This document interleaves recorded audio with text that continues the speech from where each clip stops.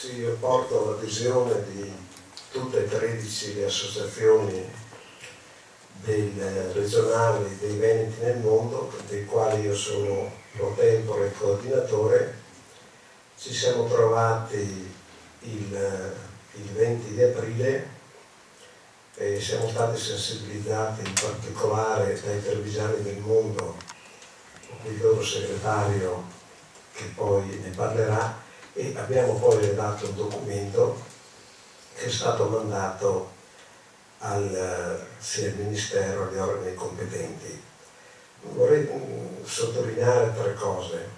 La prima, come abbiamo sentito dal direttore del nostro giornale, per le associazioni che si occupano di immigrazione l'informazione costituisce il nucleo stesso del nostro essere, perché rivolgendoci noi ai nostri corregionali o sparsi nel mondo, è chiaro che abbiamo sentito le testimonianze, il nostro compito è quello proprio di dar loro un'informazione che è vitale, perché costituisce proprio l'aggancio affettivo che tiene uniti quelle persone alla nostra realtà.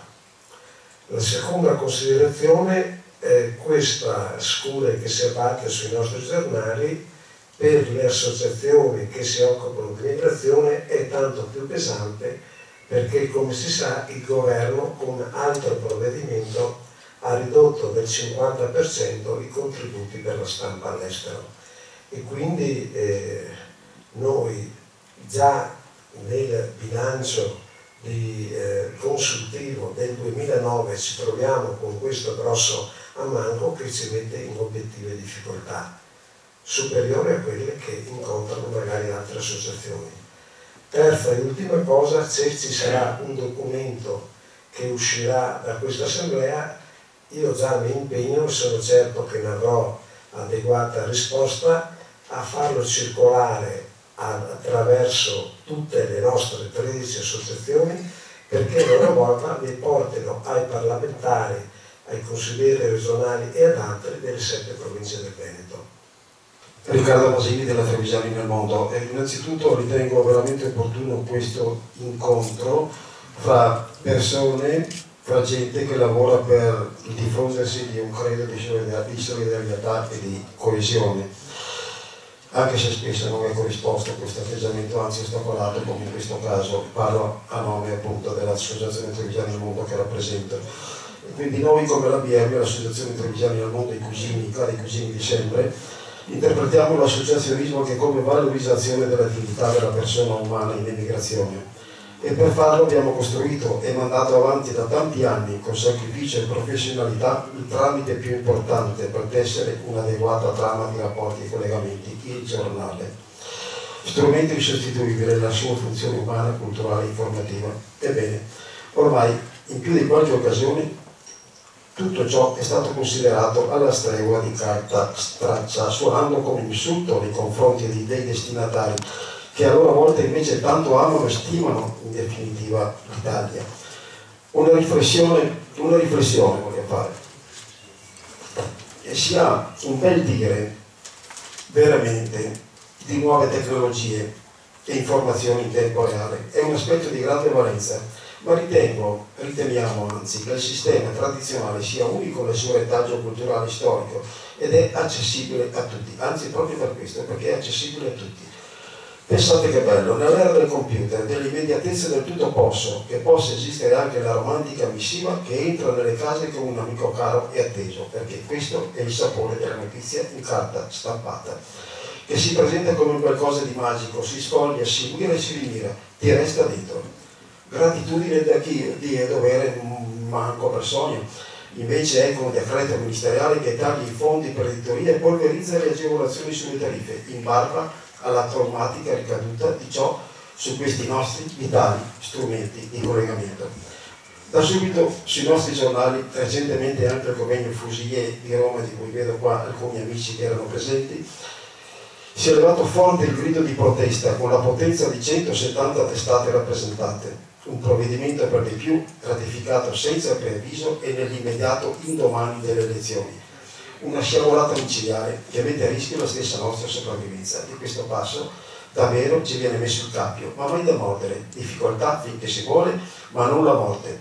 Ricordo che analogo fatto c'era stato paventato dalla stessa Regione Veneto con un maldestro tentativo di assorbire tutte le testate dell'emigrazione veneta in un'unica rivista, naturalmente sotto questa egida istituzionale e politica, il che avrebbe voluto dire restringere, questa era l'ipotesi, a 4 paginette per ciascuna associazione, quanto attualmente descritte in 48 pagine scintillanti di vita propria e palpitante, e non compresse in qualche flash e per di più plasmato dal politico di turno. Ci opponemmo con tutte le nostre forze e avremo partita vinta.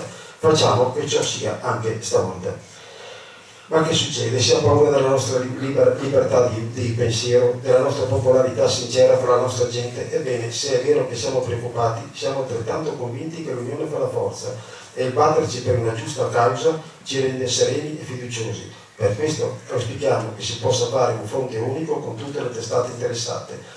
E se proprio lo Stato ha bisogno di risparmiare, perché colpire un aspetto che assume l'importanza sociale del volontariato e nel nostro caso anche dell'importanza umana e stratifica la storia dell'umanità e del mondo migratorio? Caro Stato, si può sapere che perché non voglia ad attingere ad altre fonti dove allineano profitti e sprechi assurdi e scandalosi, senza anima, se non offensivi e privi di ogni logica e valore. Grazie. Buonasera a tutti. Giorgio Fontanile. A questa assemblea io rappresento il mondo della montagna, del volontariato della montagna, in particolare il volontariato del Club Alpino Italiano. Io devo aggiungere alcune cose, in particolare che il Club Alpino Italiano è costituito da 300.000 soci, di cui 60.000 nel Veneto e 10.000 in provincia di Belluno. Il CAI ha una rivista semestrale che spedisce appunto ogni 2 mesi ai propri soci, lo Scarpone, che è una rivista di informazione mensile. Il CAI Veneto ha la titolarità delle Alpi Venete, una rivista che viene spedita in 50.000 copie ai propri soci diffusi sul territorio nazionale, e infine le Dolomiti Bellunesi con il direttore dell'associazione che mi ha raggiunto a questa assemblea. Quindi io volevo proprio far presente i problemi che coinvolgono anche il Club Alpino Italiano, con una somma di imposti in sovrappiù che non sono accettabili in corso dell'anno soprattutto. Questo bisogna aggiungerlo. Non si possono cambiare le regole del gioco nel corso dell'anno o della partita, come si vuole. E volevo segnalare che queste cose saranno discusse al congresso di Valgarda sabato e domenica. Volevo anche dire che la forza del CAI, perché la forza ha una propria forza, che è il Club Italiano, sicuramente potrà essere portata anche a Roma, perché in ambito parlamentare c'è il gruppo Amici della Montagna, formato da una 60ina di senatori e deputati, che potrà dire la sua su questo importante problema. Vi ringrazio.